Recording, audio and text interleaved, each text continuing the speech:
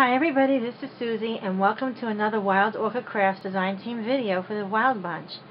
I always start my video off how excited I am, and it's true, I'm always excited. I'm just an excited person, especially when it comes to the beautiful mulberry paper roses and flowers and good stuff from Wild Orchid Crafts. So without further ado, I'm going to show you this project that I made. I absolutely love the way it came out. It's not only beautiful, but I think it's really original and a lot of fun.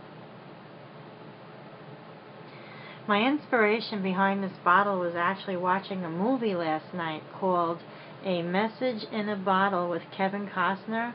I don't know if any of you have ever seen it, but I must have seen it about 2 or 3 times, and every time it's on, I always watch it.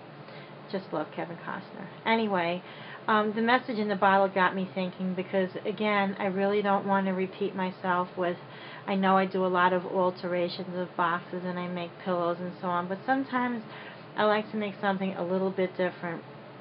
And lately, I had a lot of things going on in my life, and I wanted to show my husband a way that I can thank him by sending him a special little message in a bottle, and that's exactly what I did here. In fact, this is a bottle, that he had bought from me at a flea market, and he knows that I love bottles and to play with things and alter stuff, and so he bought me this bottle, which is probably somewhere around a couple of inches tall. I'm just getting my ruler just to show you. Let me just go back a little. So as you can see, that the bottle itself is about 4.5 inches tall. Very adorable, and it's so old, it's got to be 100 years old. He bought it from someone at a flea market who was cleaning out a very, very old house where the people that lived there had reached close to 100 years old. And this bottle is so old that I couldn't even wash it. I mean, it was, no matter how much I tried to take out whatever stains that there were or fadedness on the bottle, it just remained to look foggy. And that gave it that real vintage feel. So with that said, I thought that I would take this bottle and that I would alter it in a way that it would look like it's something that could have come out of the ocean. But if something like this came out of the ocean, I would have to really think twice, like, oh my god, there's no way that anything like this can come out of an ocean because it's got flowers on it that are so beautiful like that. In the meantime, I'll tell you what I did here. I got the Oloroso seam binding, which I'll just turn the bottle a little so that you can see it. And I just sprayed some water on that, and I scrunched it up and put my heat gun to it, and I made my own vintage seam binding where it's kind of really wrinkly and, you know, like it's been sitting in a drawer for years and years, and I really like that look for certain projects. So I tied the vintage seam binding, which you can get at the wildorchidcrafts.com store. I tied the seam binding in a bow around the bottle and just glued the knot part to the rim of the to the stem of the glass. And then I took a long piece of wire, the actual wire that you would cut off of the bottom of the flower, and most of the time when I'm doing my projects, I'm cutting off the wire. And I took a leaf, just simply from one of these little things that you can buy at Michael's, and I glued the leaf to the wire, and I played around with it and bent it a little, and then I used, I don't know where that paper is, but I wrote down everything. Oh, here it is. I used the Tim Holtz Distress Sponge and the frayed burlap from Ranger, and I etched all around with the sponge on the leaf to just give it that worn out look. And I did the same thing to the flowers, and I hope that you can see that. I'm on a tripod and I don't want to pick it up to bring it closer, but if you can see that the flowers look dark all along the edges, and that's because I used the sponge with the frayed burlap Ranger ink, and I gave the flowers a distressed older look. And all of the coils, the stems of the wire stems of the flowers, that already come in that green color. When they were cut off, I saved them all, and then I coiled them around a paintbrush and stuck them onto the bottle, like underneath the wire that I made for the vine. So with all the flowers glued to the vine and the wires, I added that onto the bottle with some hot glue. I didn't have to use the glue for glass. It stuck fine. And then way at the bottom here, I used one of those larger flowers. It's the hip rose, and that comes in a package where the hip roses are I think it's like the earth rose. It's the earth tone hip roses. You'll see everything in the drop down box below, so if you want to go over and get some of them for yourself, you can. And I want it to be in the vintage color. I always, lately I've been using a lot of pinks and creams and whites. And I do enjoy working with that, but then sometimes I really like the vintage colors. And even though I have those little pink flowers in there, when I put some of the ink on the flowers, it gave it a real distressed look, kind of changed up the color a little bit, and that was the look I was going for. And I kind of like that against the red. So we have one of the open white roses in there, which it looks pink, but it's a white or cream open rose. These little pink roses here, and then the red ones and some of those other cream ones. Really very dainty looking, very pretty. And around the back, I just have the bottom of some flowers. When you turn it over, it has that like 5-leaf star kind of thing, the leaves underneath the flower. Well, a lot of times I take them off, and I don't throw them away, I save them. And I saved a few of these that I had used recently, and I just kind of squished it up and stuck it onto the seam binding next to one flower and next to some of these pearls that I got at Michael's. And those are the pearls that are called Crystalz with a Z.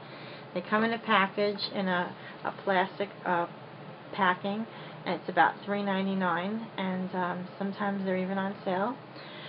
And way at the bottom of the bottle, you'll see that there's a lot of twine, and I bought like 500 yards of twine for like $3 from a local hardware store. So from time to time when I need some twine, it's kind of ragged in a way because there's little pieces of frayed coming off of it, and I like that. It kind of give it like that watery old look, and that's exactly the look that I was going for. So I tied some of that around. When it came to the very end of it, I just used a little hot glue, and I kind of made like, it's not really a bow, but that's how I ended it off, with a flower and a pearl. Just very, very dainty looking. And the message, it comes out of the bottle. I'm just gonna lay that right there. That is definitely a message in a bottle for sure, because I took a regular piece of printer paper that you would put in your printer to print out. I folded it and I just tore it in half and in half again, and then I took the sponge with the Ranger's frayed burlap, and I etched all around the outside, kind of give it like if you would set it on fire kind of look, because I tore a few edges all around on my own, and I just kept etching with the sponge and going in a circle all the way around the entire page and going into the center. So the inside and outside of the paper itself looks worn, and I really love how that came out. I haven't played around with things like this in a while, and I kind of miss it. So I was glad that I had a chance to play with this a little bit today and share it with you. And then I just tied it up. I put it in the bottle first to make sure that it would fit, and then I tied it up with a piece of twine and put a knot around it. And there's actually a note in there. It's written in very small script and very neatly. I have a really nice handwriting, and the message in there is for my hubby. And so I'm going to give him back the bottle that he gave to me. Oh, I'm sorry. And I'm going to give him back the bottle that he gave to me. and it's all done up nicely, and just love the way that it looks.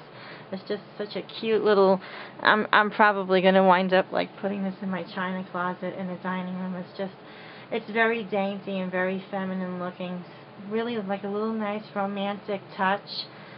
And it's very simple. I mean, if you don't have a way of buying a vintage bottle or getting one, I mean, I would suggest to probably just use like a little shot glass. And that's what I want to try next, because I have some other bottles, but they're a little larger. I have some shot glass bottles, the really small ones like you would get in a hotel. And I think that probably spraying that white and, you know, doing it in a shabby look, spray painting it white and doing it in a shabby look would look really cool. I'd have to buy some paint for glass, but I'm sure there's spray paint for glass. There's everything out there today. And that'll probably be something that I'd like to play around with again. But again, like I said, I'm trying to go outside the box.